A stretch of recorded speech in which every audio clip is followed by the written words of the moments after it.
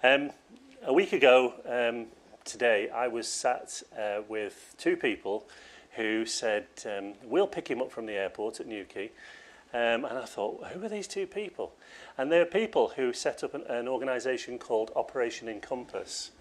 And I don't know how many people know about Operation Encompass, but I'm going to make it my mission as National President to make sure that everybody does know about Operation Encompass. And Operation Encompass is an organisation that is, puts at its front and centre keeping children safe and helping to address the sort of mental health issues that children have when they come into school, maybe that they've picked up from home. And it's about the police working with schools far more closely. And as they were treating me to dinner in Newquay, they said, have you heard of Dr. Warren Larkin? And I thought, I've seen that name somewhere before. and I looked on my agenda for today, and obviously Warren's name was there. And apart from being a fellow Northwesterner, his knowledge and expertise is widely accepted and respected across the community that we work with. Just to fill in some of the background, if you don't know about Warren, Warren's a consultant clinical psychologist, visiting professor at Sunderland University, and clinical lead for the Department of Health Adverse Childhood Experiences programme. And I know you'll be dying to know what Warren has to say. I'm really looking forward to what Warren has to say. So I wonder if you could put your hands together and welcome our first keynote, which is Dr. Warren Larkin.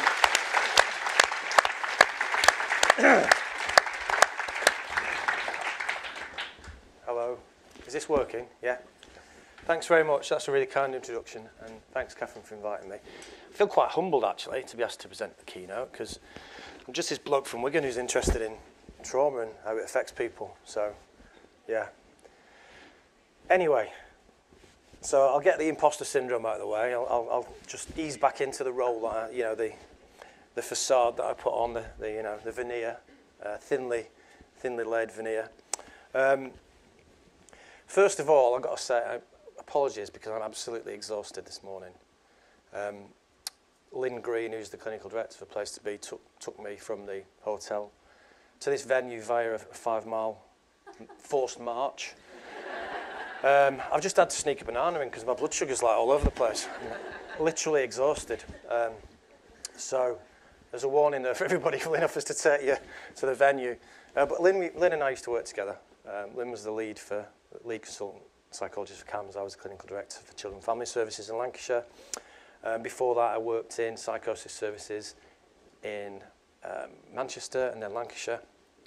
And since day one, I've always had an interest in psychosis, in mental health, in vulnerability, substance misuse, why people struggle and don't cope, and we're all on that continuum somewhere. We all kind of get to a point where we can't cope, but some people have more challenge than others, I think. And I think a lot of that starts in their early life, family environment, and school. I think school's got a huge part to play in it. So, my title is my talk is modestly titled, Rooted Inquiry about Adversity in Childhood. Why asking the right questions can change the world. So, I've got some sort of grandiose delusions going on as well, but I do genuinely think asking the right questions can change the world. This week, for the last 4 days, I've been in Cornwall training drug and alcohol services. They work with young people from 10 and up, but also with adults and families. They work into criminal justice, and they're doing some harm reduction work in schools, which is amazing. So they're going into schools and actually talking to students about how they use drugs, which is an interesting one because most of the teachers don't like to acknowledge the fact that their students use drugs, and neither do the parents. But they do, and they go in and have honest conversations with children about how to do that safely if they're going to do it. Or better still, not to do it, but let's be realistic.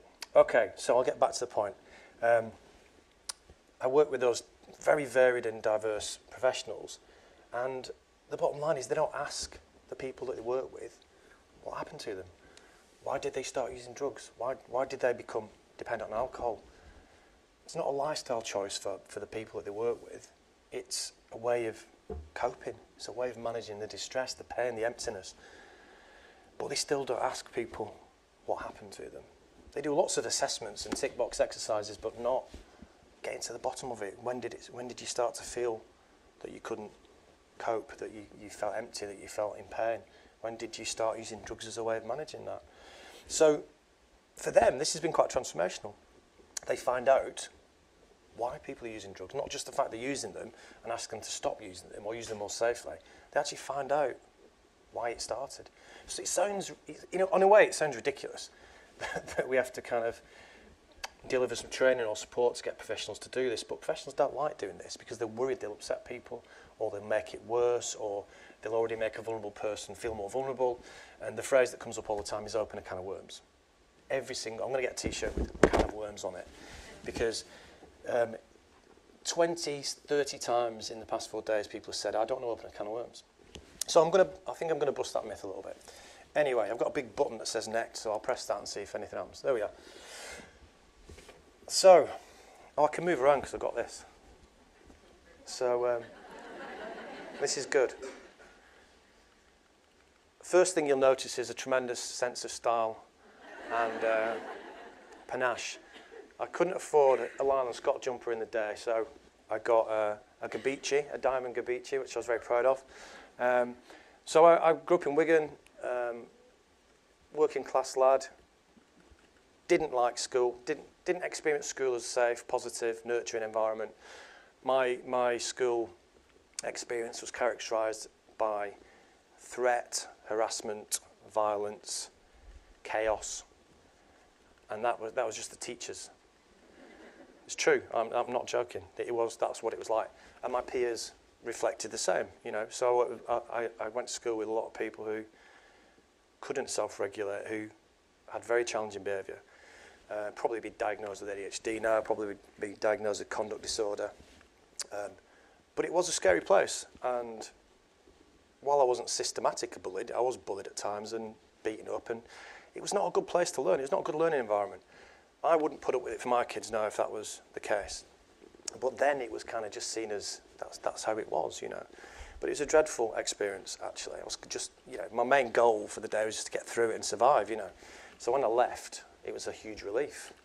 But I left school with, I think, one O-level, was it one O-level and one CSC? CSC was in woodwork. O-level was in religious studies, which on paper, not really that useful. Unless, of course, as someone pointed out yesterday, you want to be Jesus, in which case, work for Jesus. Work for Jesus' dad, didn't it? So, but in Wigan, the second coming wasn't due, so I went for an apprenticeship at Bulldog Tools in Wigan. We make garden tools, and I failed the apprenticeship because I'd failed technical drawing, I'd failed maths, I'd failed English. So I came out, I thought I was quite bright, but actually, clearly I wasn't, because I failed on most of my exams. Couldn't get an apprenticeship because I didn't have maths and English. Prospects not looking good. My educational attainment did not predict a great deal for me, really. A lot of my peers went down the route of getting manual jobs, being addicted to substances, criminal justice involvement. And I could see I could have gone down that direction, definitely. I've got quite an addictive personality. I need constant stimulation. I needed excitement, needed stimulation, I was never satisfied. I always needed something. So I was a bit of a risk taker as well. Fortunately, I realised that unless I got maths and English, I wasn't going to get very far. I wasn't even going to get an apprenticeship. All the pits had shut, so I couldn't go and dig coal like my dad and my granddad. Not a lot of options. I couldn't even dig coal with the shovels that they made at Bulldog Tools that I could get an apprenticeship for. So it was doubly terrible. So I went sixth form. There's a school down the road, sixth form college. I thought I'll do maths and English, and then I'll be able to get an apprenticeship. It'll be all good. Anyway, I'm going to pause there. I'm going to fill in the gaps later. So I did all right. I'm nothing special. I often think most of my career was an accident.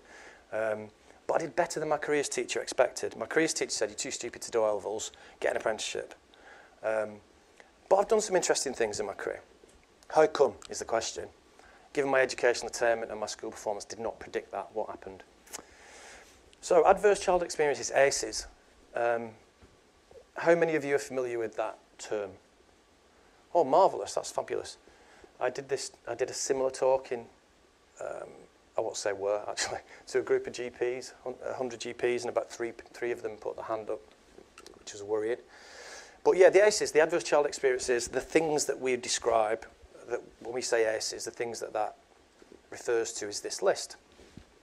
These are things we know most about. So 9 categories of experience: physical abuse, sexual abuse, emotional abuse, and then there's living with a household, what they call household dysfunction, which is not very nice, but living with someone who abuses drugs, has serious mental health problems, being exposed to domestic violence and domestic abuse, which is what Andy was referring to. Operation Encompass tries to help kids who are exposed to domestic abuse by getting the police to come and tell the school the next day, before the child gets there, that they've been exposed to domestic violence, so that the school can respond and support the child's emotional needs, rather than giving them a hard time because they've turned up with dirty uniform or no lunch money, or not paying attention because they're tired. So that's an amazing thing. Living with someone who's been to prison, living with someone who's got a serious mental health problem, which I think is often overlooked.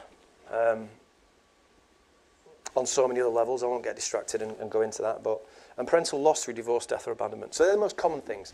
That list is not exhaustive. This last 4 days working with drug and alcohol services, I asked them to make a list of the things that they've seen in people's lives that have affected their well-being and their ability to cope later on. We had a list of about 100 things by the end of those 4 days. Being a young carer, living in an area where there's a lot of violence or you feel threatened, being subject to stigma due to your sexuality or your race or your religion, being bullied. There's all kinds of things that affect people's well-being, but these are things we know most about from a research perspective. Jane, what's her name? Jane Simmons. Jane, anyway, who creates the ACEs Connection website. And if you're not signed up to the ACEs Connection website, do so, because it's an amazing supportive group of people who are interested in this area. I signed up and post questions, and lots of people from all over the world come back and tell me what the answers are. It's brilliant. Vincent Felitti, he's on there quite a lot. He answers lots of questions. So Jane, sorry I can't remember her second name, has very helpfully said there's probably 5 areas of our science. So I'm going with that, and I'll tell you a little bit about it. First one's epidemiology, study of population health, study of populations. In England, about half of the population report at least one of the things on that list.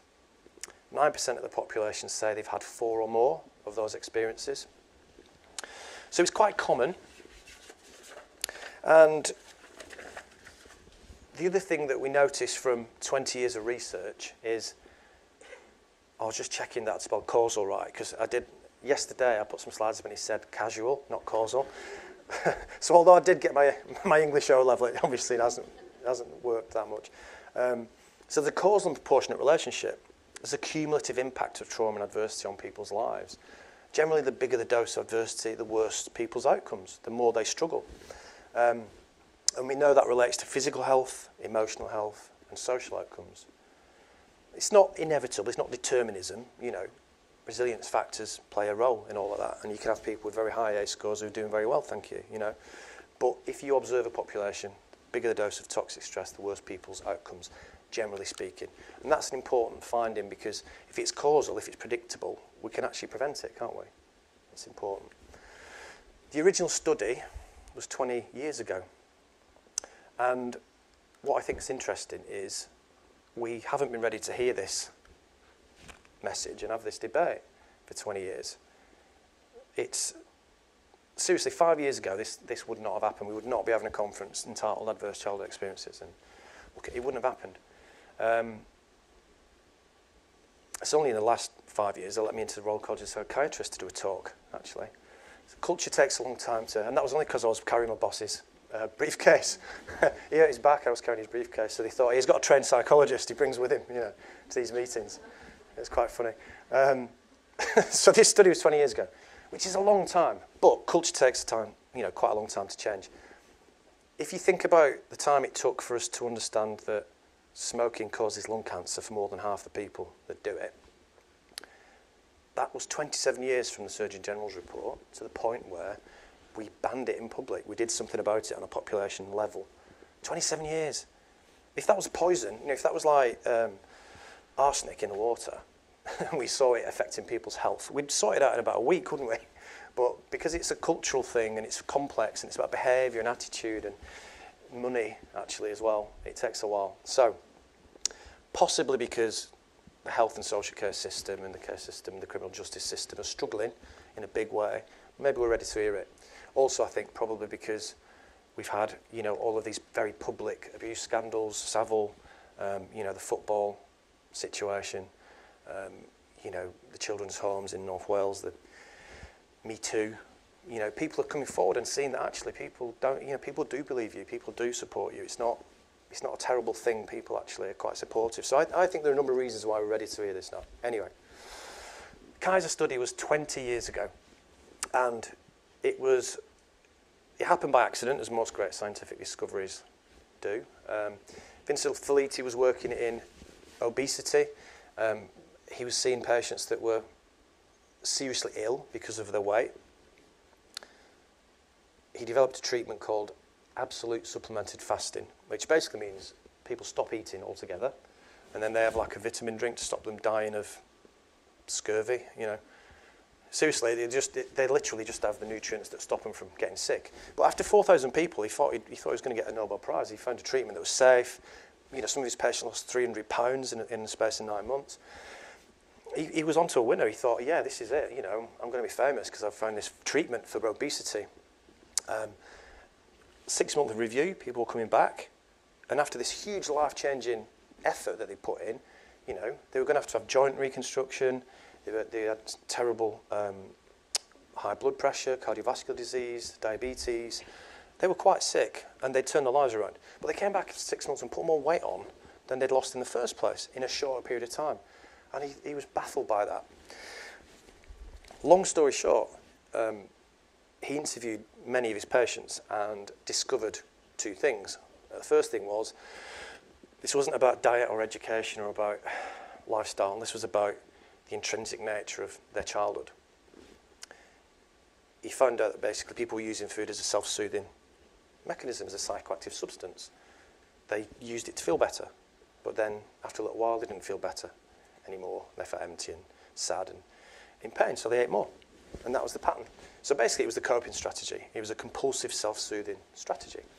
And they weren't going to give it up in a hurry because what he hadn't given them was another way of coping that was better. He just took away the thing that they had, which is interesting. And if you look at bariatric surgery now, we see it as a medical success story. People lose 30% of the body weight, 40%, and they become more healthy. But there's also a very high rate of suicide, and other addictions tend to follow. Because you take away a coping strategy and you don't replace it with anything. Seems pretty straightforward. But we still medicalise, and we still have this, you know, this mind-body separation in the way we approach health problems and social problems. In the original study, the other thing that he found was that many of his patients had been abused or lived in a house that was very chaotic or dysfunctional. And some of his female patients, when he interviewed them, said they'd been sexually abused, and they felt when they were obese and overweight that they were less vulnerable to sexual assault. That was one of the psychological reasons that they felt safer, and it served a function. Some of his male patients said they felt less vulnerable to physical assault and exploitation because one of his clients said they could throw the weight around to a big guy. People didn't mess with them. So this was more complicated than was first thought. It's not a medical problem. This is a social problem. Without exception, his clients had either a dysfunctional childhood or had been exposed to abuse or neglect. So we decided on sending a questionnaire out to members of the Kaiser Health Plan. So it was a private healthcare plan. Middle-class America, people who could afford private healthcare in San Diego. They sent out a questionnaire to 17,000 people, and about 10,000 people sent it back.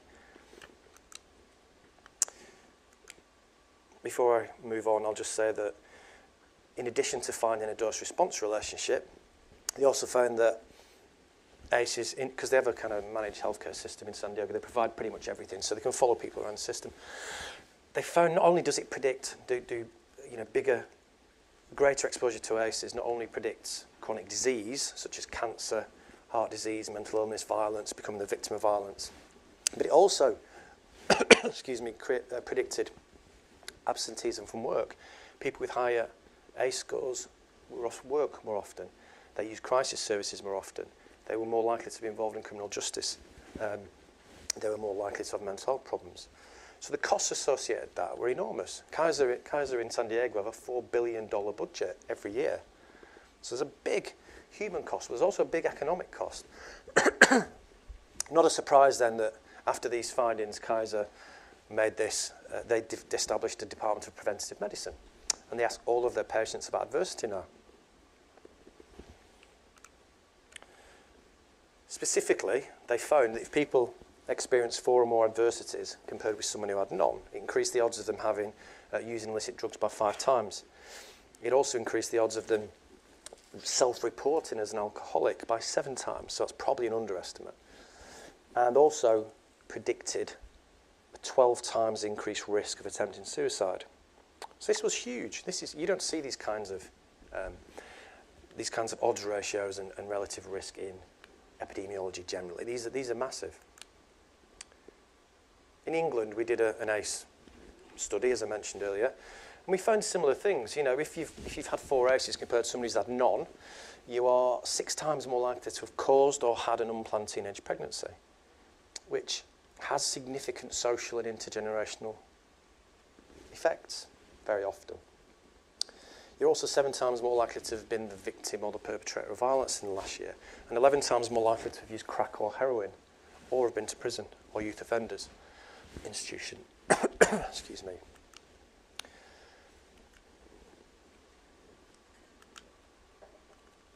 The other thing we know is that secondary brain science, ACE science, is brain science. I think it's fairly intuitive that when a child's neglected, severely neglected, their brain doesn't develop and mature in the same way that a child who's in a nurturing environment does.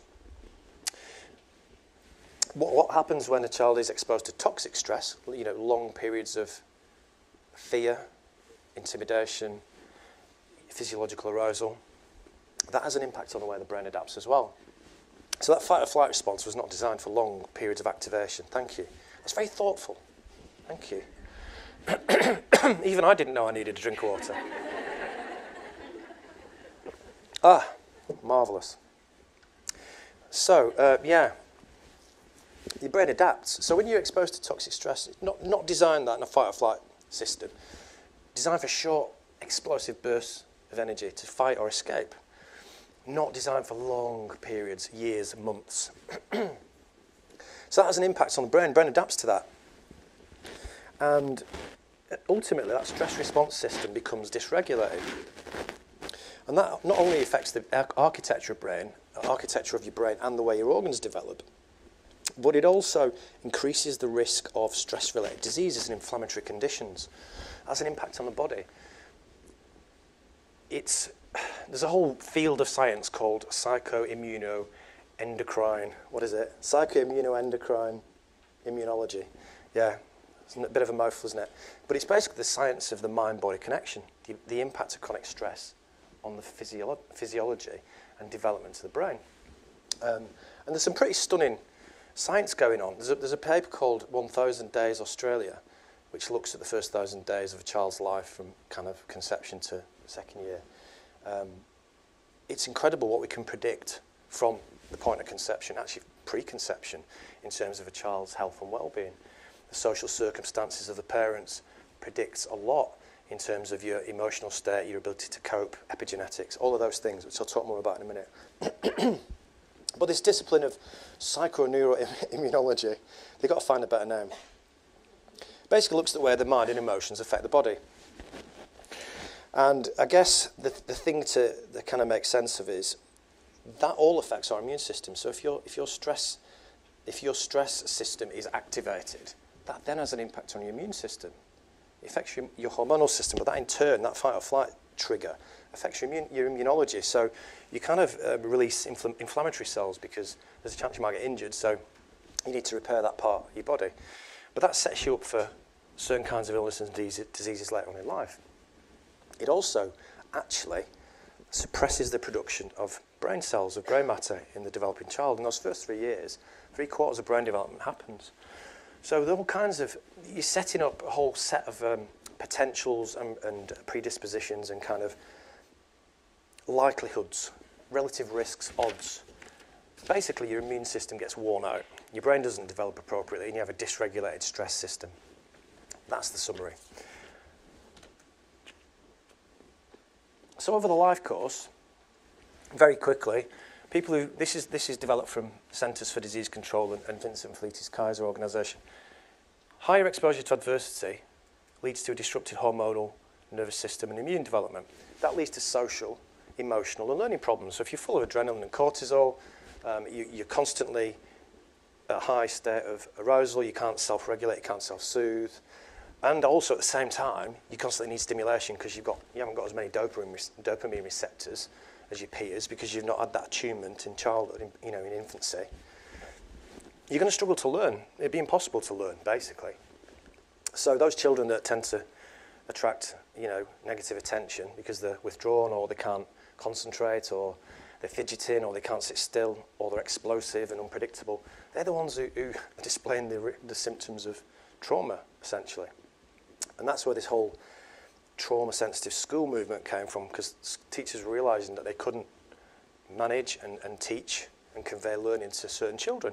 And then that was probably because they weren't matching that child's needs to what they were offering. The thing that happens is you leave school with no qualifications, you're seen as someone who's trouble, you have conduct disorder or ADHD, or you just think you're not very smart, like I did when I left school. You kind of, you adopt ways of coping. Some of those ways of coping harm your health. So if you're in pain, you might use heroin. It's a great painkiller, but it's going to damage your health ultimately and create massive needs for you to commit crime to feed your habit. You might smoke, you might use food, you might gamble. You've got to find a way of feeling better. But those things can damage your health, damage your relationships, damage communities, and ultimately it makes it hard to contribute via education or involvement in the community or holding down a job. And what we see if we observe populations over time is that if people have got higher doses of adversity, they tend to die sooner. So if you've got 6 ACEs, you're more likely to die 20 years sooner than your contemporaries who haven't got any ACEs. And finally, in terms of this ACE science, and I will speed up a bit after this, really fascinating. We've got to a point now where we're saying, okay, let's not say what's wrong with you. Let's say what happened to you. That's a better thing, yeah? As soon as we say what's wrong with you, we go, oh yeah, they've got a personality disorder or they've got an eating disorder. We stop asking questions. We stop asking about that person's life, about their subjective experience, about their whole experience as a person. We just go, yeah, they've got this condition and we need to treat that. So the GP knows all about my back problems. He knows nothing about my social circumstances, about the way I manage stress, what happened to me when I was young, how I'm wired up. He doesn't know anything about that. He just knows about my organs, my blood. What this study tells us, Rachel Yehuda did a study in Israel of Holocaust survivors, and she found that the offspring of Holocaust survivors have a stress hormone profile which makes them vulnerable to anxiety disorders and mood problems. They're more likely to have panic disorders. It kind of makes sense. So epigenetic means above the genome. It's about the propensity for a gene to switch on and off in response to environmental or social conditions. If you're living in a situation where you're in constant threat, you're in constant danger, and it's a case of survival, it kind of makes sense for your offspring to have genes programmed to switch on in relation to stress, fear, survival more readily than their contemporaries. That makes sense. It gives you an evolutionary advantage. So actually asking what happened to our parents and our grandparents is valuable as well. It's part of our formulation. It's part of our understanding. And me finding that out was incredible because I realised that my mum and dad's experience and what they went through in their lives makes a lot of sense to me because I have these weird anxiety episodes that make no sense. And I do get triggered more readily than a lot of people I know. As a cognitive therapist, I kind of know what's going on in my head. I have metacognitive insight, but it still doesn't stop it happening because I have that propensity. And thanks, Mum and Dad, for that. It's always good to remind them. Philip Larkin was right about your Mum and Dad. So the good news is we can prevent this. Because it's so predictable, we can prevent it. We just need to reduce the impact of adversity on people's lives. From the English ACE study, from the statistical model, they worked out that if we could reduce the impact of ACEs on future generations, we could see a reduction in unintended teenage pregnancy by almost 40%, which would be incredible. We could see a reduction in heroin use by 60%. Violence would go down by 50% as a victim or a perpetrator, and half as many people go to prison. So we could, most of the social ills and problems we have in our healthcare system and our social environment could be reduced massively by minimising the impact of adversity. Bad stuff happening to people makes it hard for them to cope and live functional lives later on. It isn't rocket science. And sometimes I think, am I really studying talking about this? Yeah, I am. I am studying talking about this, which is good. But I've been doing it for 25 years, and we're seeing progress. We're seeing progress in terms of we recognise and we deal with trauma, but we're still not making a lot of progress in prevention, as far as I can see. So we know from global studies that if we were to reduce the impact of adversity on populations, we'd see overall probably a 40% reduction in behavioural disorders and about 30% reduction of mental health diagnosis overall. So the prize is a big one. The other good news is, from the research on resilience and psychological therapies, we can rewire and repair our brain and the way it functions. We can get insight and mastery over our psychological responses, and we can develop social bonds and trust and relationships. We can heal. The brain wants to heal. People make massive transformations in their lives. You know, I've seen it. You know, I've worked as a therapist for 20 odd years. We have some fantastic therapies for trauma. That's the fantastic news. They're really reliable, they're much more effective than drugs, and the only problem is they're not as readily available as perhaps they ought to be, so that's part of the problem. The other prize is trauma-sensitive schools. So in the US, where they've struggled to have students attending, they've had a lot of violence, they have lots of exclusions, they have lots of behaviour problems, poor educational attainment, they realised that actually if they treated their students and the families as people who are experiencing trauma, and they responded to those reactions and symptoms from a compassionate perspective and from a perspective of insight, and they kind of parked this issue of educational attainment for a while because they were trying the same things and expecting different results. It wasn't working. They saw, by parking this obsession with educational attainment, by focusing on emotional well-being and trust and safety, they saw less exclusions, less violence, more graduation, better attendance, and as a side effect, better test scores, not the other way around. So that was fascinating. I think we're starting to see that in England as well. I know Place2Be do some amazing work in terms of creating healthy emotional environments. But I personally think education reform in this area is the single biggest thing we could do to turn this demand off. I think lots of kids don't have a safe, stable adult in their lives. They don't have a safe place. They should have it when they come to school. If you look at studies of survivors of abuse, they say that very often the most important thing in their lives that helped them get through it was having a safe adult relationship.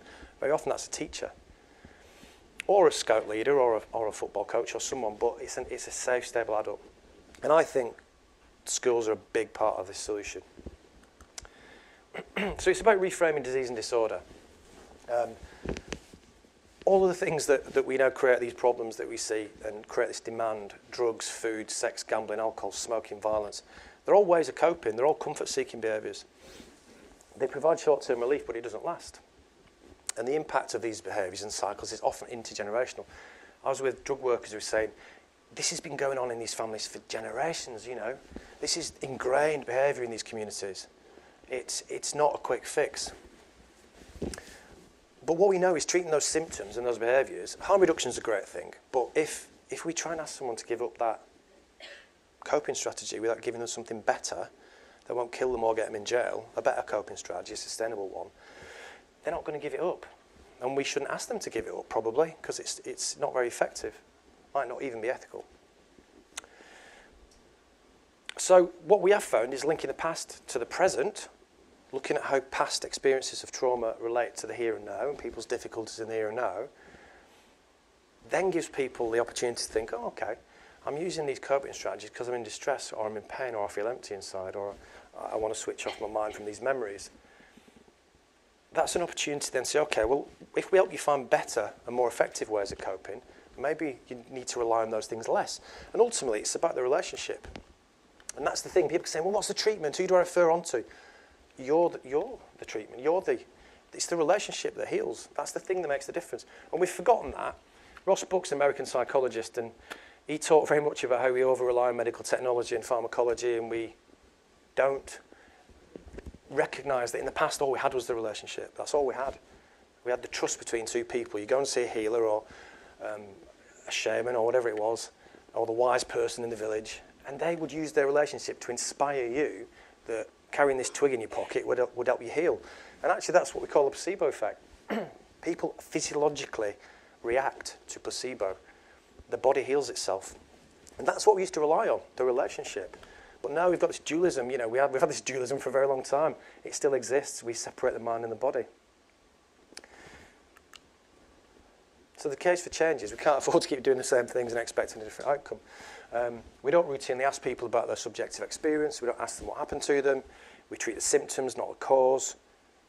We label people, which then attracts stigma, and the system responds to that, not the person. It also creates learned helplessness. And ultimately, we've got a workforce crisis in the NHS and the criminal justice system. The current state of affairs isn't working. Waiting to be told doesn't work. We know that for sure. If we expect someone to tell us the most personal, often shameful, fearful experiences, and they don't think anyone's going to believe them, they've been scared of saying anything, they're worried about the consequences. If we don't ask someone, they won't tell us. It doesn't happen. Very, very rare that someone spontaneously discloses. Some studies suggest of survivors that it took between 9 and 16 years for them to disclose. Other studies have found that if you ask people routinely, most of them will tell you what's happened to them. If you don't ask them, they tend not to disclose. The other worry is if you start doing this, if you start asking people, you will create enormous demand, enormous tidal wave of demand for specialist psychotherapies that we haven't got. Actually, we see the opposite of that. This can reduce demand. Fleeting Anders' work, they looked at 130,000 people in the Kaiser Health Plan. They looked at what happened after they were asked about adversity. So compared to the year before, the year after they were asked about ACEs in the context of the health assessment, that cohort of 130,000 people used doctor's office visits, 35% less, and A&E visits, 11% less than the year before. And Vincent Fleety firmly believes that this is about the act of unburdening. This is the act of disclosure, of telling someone, taking that trusting step, and then realising that nothing bad happens, that that person in a position of status and authority accepts and validates what you've said. And then you've got a great opportunity to say to somebody, thank you, I believe you, that was really brave of you to tell me, and I'm here to talk through this with you, and I can help you if you want me to. But we don't have to, it's up to you. It's about, we'll go at your pace, but I'm here if you want me to. And very often you get the opportunity then to say, this wasn't your fault, because people usually blame themselves. And that's really therapeutic, that's an epiphany, that's a start of a change process. And people think it's just too simple, isn't it? It's just too simple. But this makes a difference for lots of people, simply that act. I'll skip this bit because we haven't got a lot of time. It just basically says what I've just told you is true. But from a scientific perspective. So, implementing routine inquiry, feasible, acceptable across a whole load of settings. I've done this with health visitors, with family support teams, with children's drug services, with women's domestic abuse services, with women's services that help women reintegrate in community after being in prison. All kinds of settings. It's entirely possible and feasible. But you need management support, you need good supervision, we need to look after the people that are doing this, we need proper systems and processes, we need to plan it properly. We need to do it as a whole team. If you follow that recipe, which I've developed over a number of years through trial and error, it sticks, it becomes sustainable, and most of the services I've worked with over the years are still doing this. It's not, most psychosocial training makes a difference for about 6 months, then it just tails off. People go back to what they did before. So unless you work with the organisation to create the conditions for change, you get a short-term effect. What we want is a durable effect, but this is day-to-day practice. So, I won't go into the lessons for implementation, but what services tell us 5 years on is that participants who came on the training didn't know about the potential benefits of this knowledge and science. They told us that they felt more confident and knowledgeable to ask people who they were working with about adversity after the training. They didn't see a huge demand for specialist services, and Most people just wanted that person they disclosed to talk to them about it, to reassure them, to say, I'm here for you, I'm not going anywhere, but if you want to talk about it, you know, let's do that. And if you need something else, we'll try and organise that as well. The other really cool thing was it seemed to improve therapeutic alliance. Therapeutic alliance is one of the biggest predictors of change. Again, what's that? It's fancy language for being on the same page and having a trusting relationship. And the other really smart thing is that people, when you ask parents about their own adversity, they immediately reflect on their children. And they go, oh my God, I had no idea that I was potentially harming my children. And I don't want that for my kids. And then they realise they don't know what good looks like because they haven't had that themselves. And then they start asking for help. So in the family support team in Blackburn, parents go from, I don't want to know you, you just want to take my kids off me because you think I'm crap, to, oh my God, I want to do something different, can you help me? And that's fantastic, that's miraculous. So the summary from one of the family support workers was, it's not suddenly changed 30 odd years of behaviour for that family, and it hasn't undone all those experiences, but it's made them question, what are they now putting their children through? What ACEs are they putting in front of their children? And it started a journey for them. So this can also be very preventative, because parents then are more motivated to give their children a better experience and a better opportunity. So what does this mean for schools specifically? Statistics tell us that in every single class, in every single school, you're going to have a number of kids who've experienced sexual abuse, domestic abuse, neglect, cyberbullying, domestic violence. Currently, we wait until they're quite unwell or distressed or self-harming or have a diagnosable mental health problem before they get specific help. And I'm not saying we should use routine inquiry in schools. What I am saying is we should use targeted inquiry where appropriate. We should support teachers and school staff to ask appropriately, have a sensitive conversation about adversity where appropriate. And a colleague of mine, Mel Solomon, has just done a study in her school. She works in a co-ed school in East London, and she asked the young people, the children, if they wanted to take part in an ACE study. After, I know there's no time left, it's fine, but I'm going to carry on anyway. It's just a bit scary though, because you're all teachers, so I'm going to get done after. She asked 296 14 and 15-year-olds in this school if they wanted to take part. 258 of them, that's 87%, voluntarily took part. Only 5 self-withdrew and only 7 parents withdrew them from this study. The rest of them were off school that day, so there was only a 4% withdrawal rate from the study. What they found was the children with the higher numbers of ACEs were actually accessing more support and more therapy, which is fantastic. But they also found this was acceptable and actually desirable to young people. They were almost, they became activists. They were like, no, we must do this. You need to hear what's going on in our lives. One girl who lost a mum to terminal illness on the Friday insisted on coming back into school on the Monday to take part because people felt so strongly that they needed a voice as far as this was concerned. We have a problem asking them. They have not got a problem telling us what's going on. They obviously made available support services and people knew where to go to get the help. But no one came to the drop-in or to ask for an appointment to say they were distressed. All those students saw that as a reasonable and positive thing to do. So that, for me, raises a number of questions about why we aren't giving the opportunity for children in secondary school potentially to talk to us about what's going on. So I know I haven't got any time, but trauma-sensitive schools are really about buffering the impact of toxic stress that they bring in from outside of school, or in my case, preventing that toxic environment from persisting in school. It's about helping traumatised children learn in the classroom, and I think if you have a whole school approach, it can be really effective. But it's about timing. It's about planning this ahead, and it's not going to work if you've got teachers and staff who are feeling not looked after and burnt out. And this is seen as just another initiative. It's just another thing that we're being asked to do. But ultimately, I think it's about prioritising emotional development over educational attainment. So I've worked with a school in Blackburn that have done this, and the Ofsted report said staff in the school gauge the emotional well-being of pupils at the start of every day. And then it's followed up by highly trained support staff who are on hand to assist the pupils if they've got any concerns or worries. So they really prioritise emotional well-being. They also pointed out that school leaders have a really clear focus on pupils' well-being, particularly mental health. And even small changes in pupils' behaviour are regularly discussed in meetings, and they carefully consider what the root cause is. So this is their modus operandi now. So the prize is learning to get along with children and adults. That's the prize.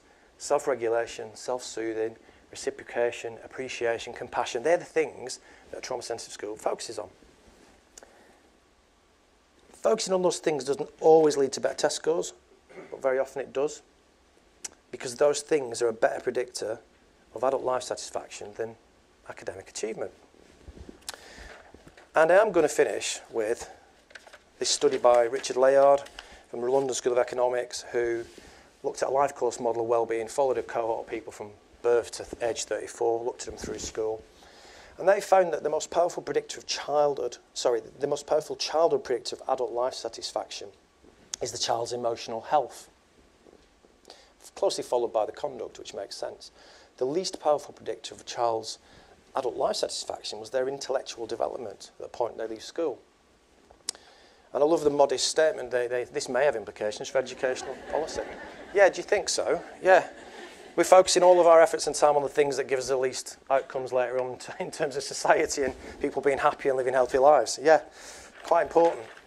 So that, for me, that was mind-blowing. You know, we neglect emotional health and well-being because teachers are forced to focus on educational attainment. I think the system needs rebalancing massively. I could talk about that a lot. I realise I haven't got much time, but that for me is fundamental. And I'll get back to the story, the personal biography. I wish I'd kept that jumper, actually. It's beautiful. It's a beautiful thing. So what did I get from this kind of no-hoper situation? I couldn't even get a job making shovels to dig the coal that wasn't available anymore. Terrible situation. But my life trajectory changed when I went to sixth form, because I went from that scary, unsafe environment where I hated it and just wanted to escape, where I felt threatened all the time, to a place where I felt safe. I felt appreciated. I felt respected by my teachers. They actually expected me to learn and they encouraged me. It was completely different. And I'd blame myself for being stupid, for maybe not having worked hard enough, not having paid attention. I blame myself for that. But what I didn't realise is my environment was affecting my ability to learn. That was an epiphany for me. And the people that I was at school, that sixth form with, could manage themselves better. They could respect boundaries. They were able to tolerate being in a class and learning. And rules were applied. This trauma-sensitive school thing isn't about just letting kids off with whatever they want and, isn't it a shame? It's not about that. It's about holding to account with compassion. I think that's really important. It's about working through things with people. But the school culture can be transformational. For me, I got my confidence. Well, I started to rebuild my confidence. I'm 47 now, and I'm on my fourth therapist, so I wore them out. They're all rocking in a corner somewhere. But I found I could learn. My self-esteem started to develop, and my previous lack of attainment, I realised wasn't entirely my fault. So I passed maths and English, O-level, within 3 months of being at the school, which was brilliant. And they said, why don't you do A-levels? Because you're clearly quite smart. And I went, I never thought about that. I was told I couldn't do that. I wouldn't be up to it. No, you should. Why don't you give it a go? And the rest is history, really. So I suppose the other thing was that I joined the karate club. That was good. I learned to fight at age 16. No one's going to bully me anymore. I learned to fight a bit late in the day. If you're going to learn earlier on when you can, it'd be better. And I carried on. I overcompensated. I'm 47. I've been doing it since I was 16. So I could keep your head clean off at this point. But yeah, too little, too late, I think. But I suppose my summary is that environmental factors changed. My resilience grew. It wasn't one-way traffic. I altered my direction, and I guess my educational attainment at leaving school wasn't a good predictor of my life satisfaction in my 30s and 40s. That's the key message. But it still drives the school system. Schools and school staff have got the power to change lives. It drives, this impact of toxic stress can be buffered. Emotional maturity and resilience are the goals, I think, when you leave school, not having exam results. It doesn't really predict much. So I think we have to embrace that knowledge, and I think becoming trauma sensitive means prioritising those safe, stable relationships. Kids often don't have them elsewhere. You know, prioritising nurturing, prioritising emotional development, prioritising safety over education attainment. And of course, when necessary, asking the right questions. I'll stop there.